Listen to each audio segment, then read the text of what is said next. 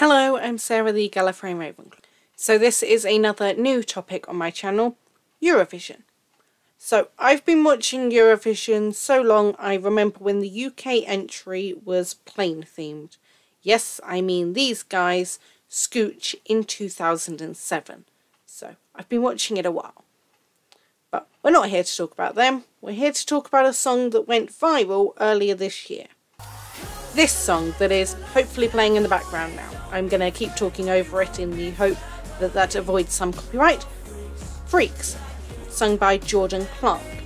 Written by John Maguire, Rick Parkhouse, Corey Sanders and George Tizard. So, the title of this video probably gave it away, but where did this song come from? So, if you're not from the UK or not a Eurovision fan, then let me educate you on its story. So, let me take you back to 2019, specifically 7:30 PM on Friday the 8th of February, when on BBC Two, a programme presented by Mel Giedroyc and Måns Zelmerlöw, yes, the guy who won for Sweden in 2015 with Heroes. He since moved to the UK and still lives here with his wife and children. And it was called Eurovision You Decide. It was the fourth and, at time of recording, final series of it, although there have been other versions over the years. If you're interested in the names of all of those, I'll put the Wikipedia page in the description, but you don't want to watch me sit here for 5 minutes and read you all the different names from all the years. That would take forever. So to get back on topic, this series was done differently to the previous ones.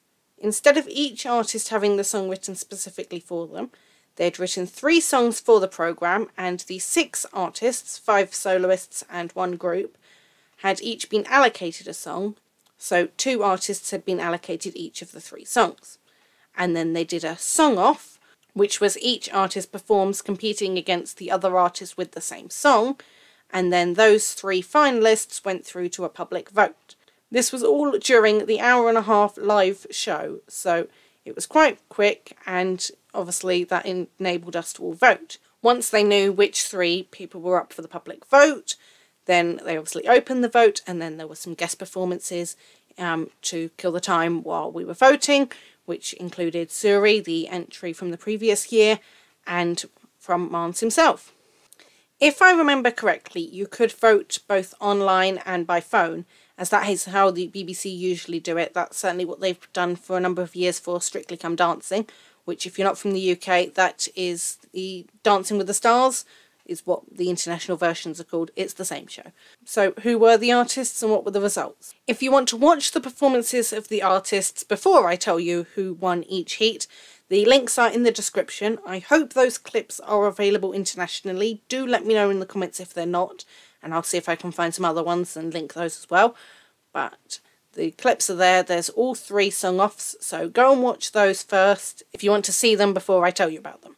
So, I'll be honest, I do not remember the order the song-offs were in, so this is my order. If you can find the order that they were in, then it probably does differ, because this is just the order I've picked to do them in. So we'll start with the song Sweet Lies, written by Maria Broberg, Lise Cabell and Esben Svane. The 2 artists who competed for performing this song were Kerry-Ann and Anissa, and Kerry-Ann was picked by the panel to go through to the public vote. Then Bigger Than Us, which was written by Laurel Barker, Anna Clara Follin, John Lundvik and Jonas Thander, and this one was Michael Rice versus Holly Tandy, and the panel chose Michael. And then that is the song that was taken to Eurovision that year, with Michael.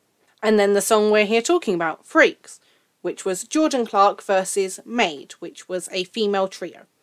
And Jordan was the one chosen by the panel. So, now it went up to the public vote. So, if you've seen the clips in the description, again, you can go and view those now before I continue, then at the beginning of those, each artist introduced themselves. Now, this is where the question that many of you may be wondering, and the reason you're here, is why didn't Jordan win? This is where my theory for that comes in. This is just my personal suggestion. It's no hate to Michael or any of the other contestants. It's just my theory on what happened that night. So, from those intros, you know that Holly competed in X Factor in 2017, where she got to the quarterfinals and finished 7th. Kerry-Ann didn't mention it, but has also appeared on X Factor in 2015, where she reached judges' houses but didn't make it to the live show. Jordan Clark also didn't mention it, but got to the final of Britain's Got Talent in 2013 as part of a band called Luminites. And Michael Rice mentioned that he'd been on a show the previous year called All Together Now. The series of All Together Now he was on was the first ever series, which ran from January to March 2018. So at the time of this Eurovision You Decide, Series 2, which ended up being the final series, had not yet started, as it didn't start till that March. So not only was he the reigning champion, but at the time he was the only winner of it. There is one more key thing about the shows I mentioned: X Factor, Britain's Got Talent, and All Together Now. All Together Now is the only one of those three that is BBC. And Eurovision and Eurovision You Decide are BBC, not ITV. So I assume I don't need to explain what Britain's Got Talent and X Factor are. They've both had countless international versions. But I don't know whether All Together Now did, so a quick sum up if you've never seen it. If you watched it, feel free to skip ahead a bit. The premise of All Together Now, the contestants would go up and perform in front of this giant grid full of the 100 experts from the musical industry, with the celebrity one in the middle being Jerry, who's Ginger Spice from the Spice Girls. And if the expert liked your song, they'd press the button in front of them, their box would light up gold, and they'd stand up and join in. Hence the name All Together Now, because if everyone pressed it, you by the end would have 101 people singing the song. So you got then a number of points out of 100 based on how many people had pressed their button. And then they did a few episodes of heats, and then the top scorer and a few highest scoring runners-up went through to a final, and then did the whole process again, and Michael got the top score. So Michael had just won that the year before. So out of the 6, 4 had appeared on previous talent shows, but Michael was the only one who was a BBC talent show, and it was also the most recent of the others. So this is where my theory comes in. Certainly in my household, this is what happened. My mum and brother both voted Michael because of All Together Now. We'd watched him on that, they'd liked him, they'd wanted him to win then, so they voted for him again because they liked him from that. Whereas I was voting for Jordan because I thought it was the better song and he was a good performer. I still stand by that. I voted Jordan for a reason. I voted Jordan because I thought it was a better song, and he also had the stage performance. I'm not saying Michael didn't, they both had great stage performance, but personally I preferred Jordan's song. The BBC don't tend to announce the voting percentages afterwards, and this was no exception, so I have no idea how close it was between them. But it is possible there were enough other people around the country with the same logic as my mum and brother who voted for Michael for that reason. This is a regular thing in the UK. I don't know about other countries, but when you have people on Strictly Come Dancing or Dancing on Ice or I'm a Celebrity, they do tend to do better if they are from that one.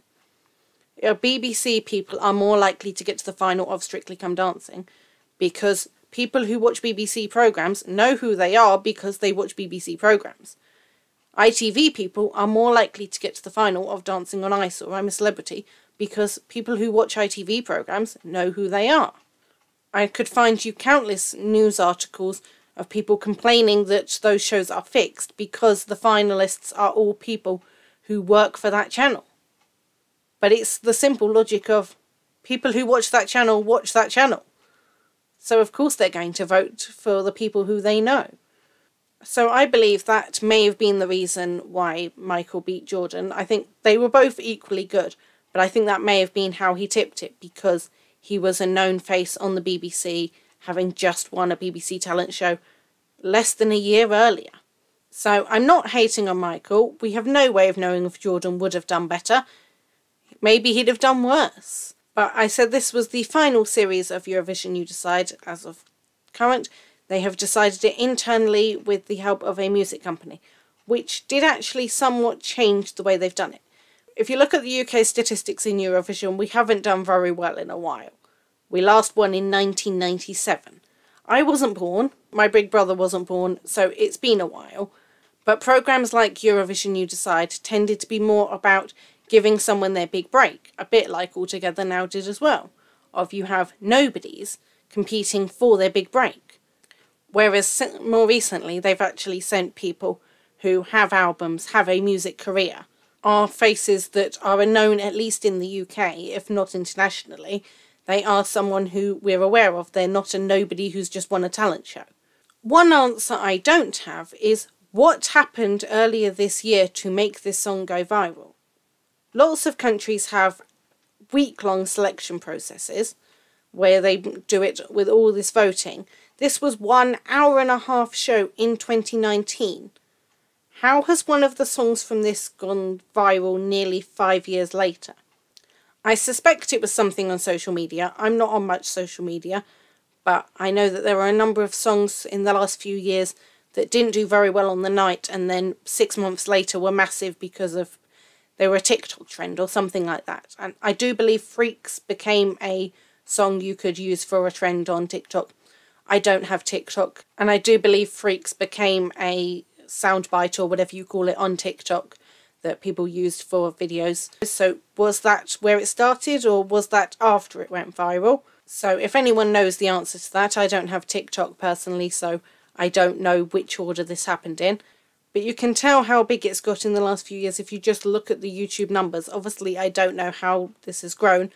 If you could look at my personal ones, you'd see I've probably watched it on average monthly for the last 5 years. I was a massive fan of this song and I keep going back to it randomly.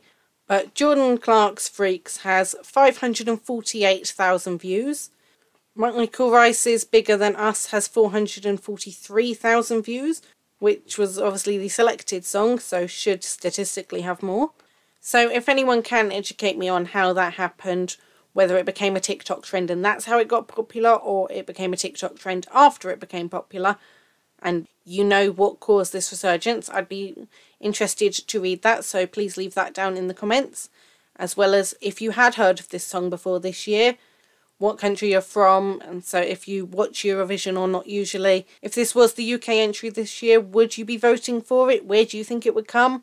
It's obviously all hypothetical. The song has to have been written within the last year, so Freaks can never be entered into Eurovision.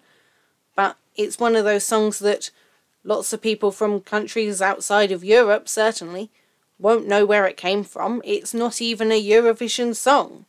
It's a nearly Eurovision song, as per the title of this video. So the timing of this video isn't accidental. The semi-finals start in a few days and then the finals next week. So if you've never watched Eurovision before but you enjoyed this song, this is the sort of songs you get at Eurovision. So watch it and maybe you'll get a new favourite. Feel free to leave all your thoughts about this year's Eurovision and Freaks down in the comments, who you think will win this year and who you're supporting. Obviously, if you just put something like, I'm supporting my home country, do specify where you're from. But other than that, enjoy Eurovision this year and see you soon. Bye.